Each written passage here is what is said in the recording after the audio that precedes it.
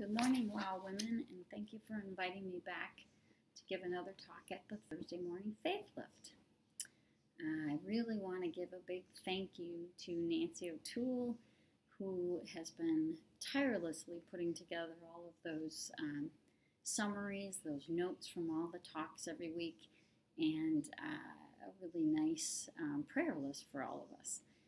Thank you so much. That's amazing, Nancy. And thank you also to Nell Nash and Loretto Steinmetz, and especially Mary Paul, who's done so many of these. Thank you for coordinating it so that we all have this to look forward to every week.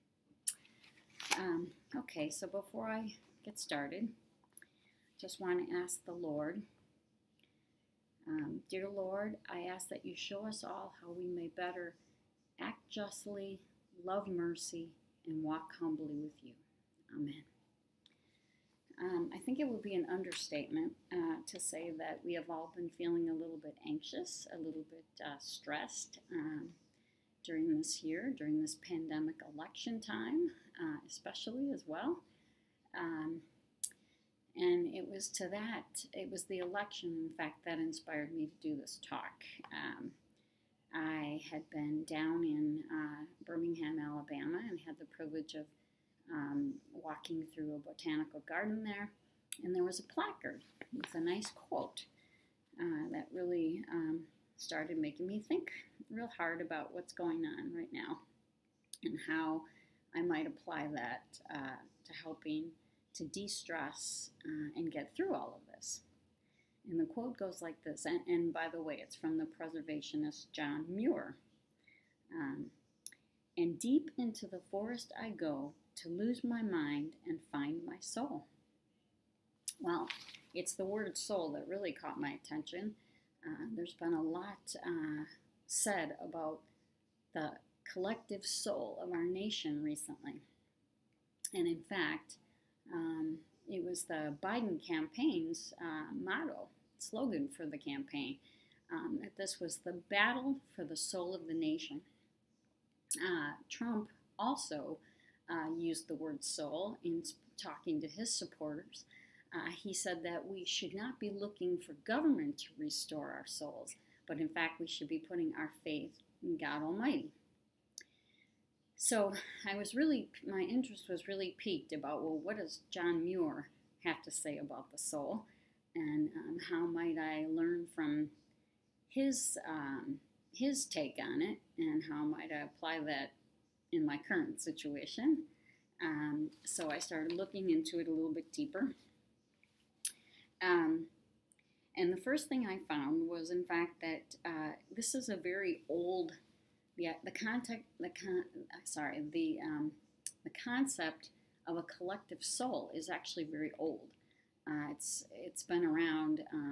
It's very philosophical, very theological. And in fact, I think Pastor Matt even had been talking about the soul versus the mind in a sermon not too long ago. Although I'm in a time warp, it could have been as much as a year or even more ago than that. But I'm pretty sure there was. He was separating out soul versus mind. And in fact, the Old and New Testaments tell us that we are to love the Lord your God with all your heart and with all your soul and with all your strength.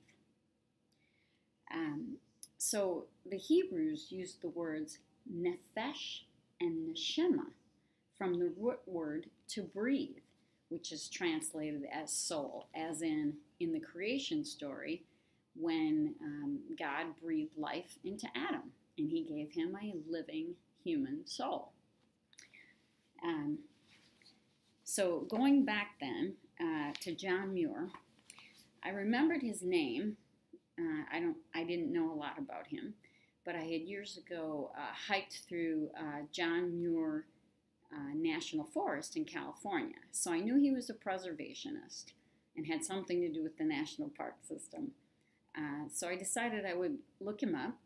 And if you go on the web, you find this Sierra Club's website. John was, in fact, the first president of the Sierra Club when it was formed way back in the 1800s, late 1800s. And they have an entire virtual exhibit on John Muir there, and more information than you'll ever be able to get through his books, his quotations, his journals, his just everything. And I found out about his life there, and I found out, and I'm a little bit late to the party, because I think probably many of you women know a lot more about this than I do.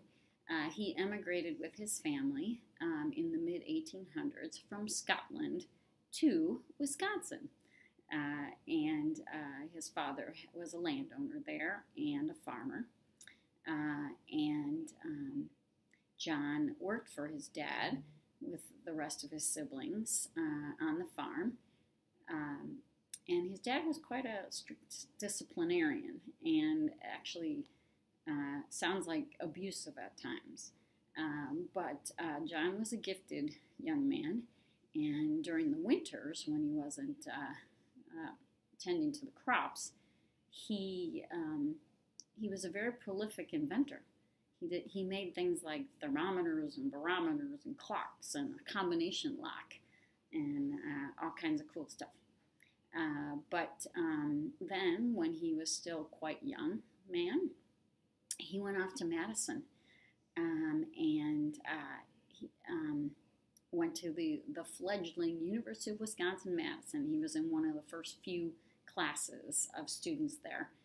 He didn't graduate, but that's where he learned and was inspired by his professors to take up botany, as well as some other things like transcendentalism and some other studies that really grounded him in his desire to spend time in the natural world.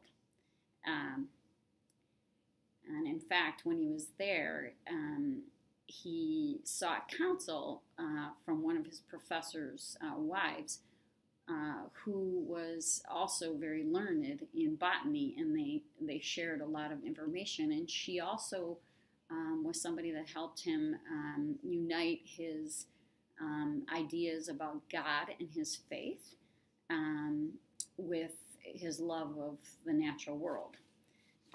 So she inspired him towards that. In fact, also, a lot of his essays and his journal writings are what inspired the formation of the national park system here in this country. He is credited with starting Yosemite, Grand Canyon, and Mount Rainier national parks. And in fact, in California, there are over 50 monuments, education programs, trails, libraries, etc., all, in his name, in John Muir's name. And here in Wisconsin, there's the John Muir Trail. Maybe some of you have had the privilege of riding your bike or walking or hiking the trail near Whitewater, Wisconsin. But I will just say that there is a little bit of a controversy about John Muir currently in this climate of racial inequality and demonstrations and the Black Lives Matter. He had some associations with some folks that were white supremacists and racists during his lifetime. And so the Sierra Club was actually denouncing him and saying they needed to take his monuments down. But he has had a defender that has come forth and said, no, there's nothing in any of his writings, there's nothing documented that would lead us to believe that he himself was a racist, other than the fact that he had a couple of associates that were. So that's kind of controversial, and I think in limbo at the present time.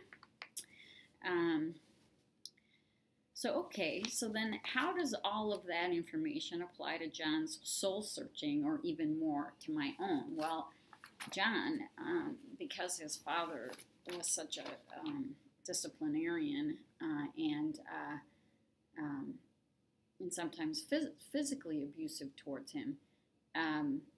He had a very fraught relationship with him, and he really found a lot of solace in nature, and then especially in his correspondence with the professor's wife, being able to really work through his love and respect of God with God's creation, the natural beauty of the earth.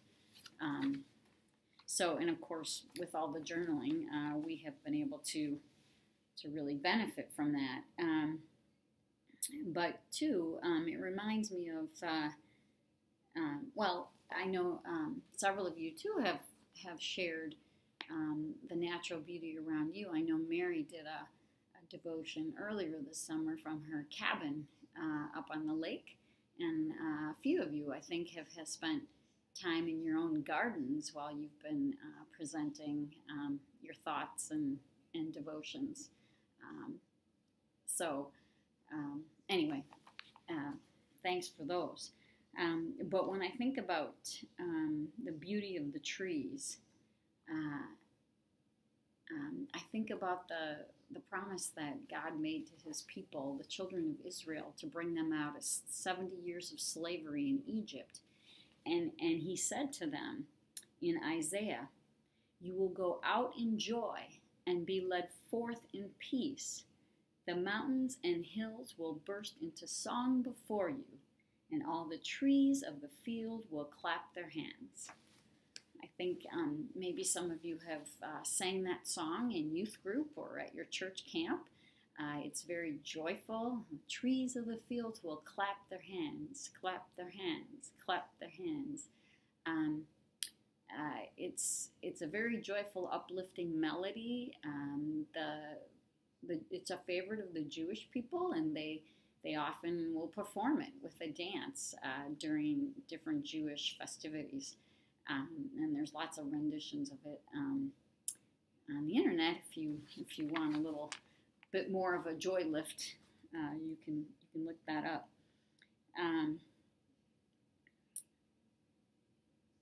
Okay, and then I also wanted to share some of John Muir's quotations with you that I also find quite inspirational. Before I show you a photo montage that I've put together to conclude this. So, quotation number 1. "Climb the mountains and get their good tidings. Nature's peace will flow into you as sunshine flows into trees. The winds will blow their own freshness into you, and the storms their energy, while cares will drop off like autumn leaves." Number 2, God never made an ugly landscape. All that the sun shines on is beautiful so long as it is wild. Again, these are quotations from John Muir from his journals. No synonym for God is so perfect as beauty. I really like that one. Gosh, there's nothing you can say over that, right? It just says it all. God's creation is perfectly beautiful. And number 4, in God's wildness lies the hope of the world, the great, fresh, unblighted, unredeemed wilderness. The galling harness of civilization drops off, and wounds heal ere we are aware. Amen. So that's what John Muir said in a nutshell. There's, like I said, there's gads and gads of things you can read online. But what do we know about the trees from science? There's been a lot of research about what trees do and don't do.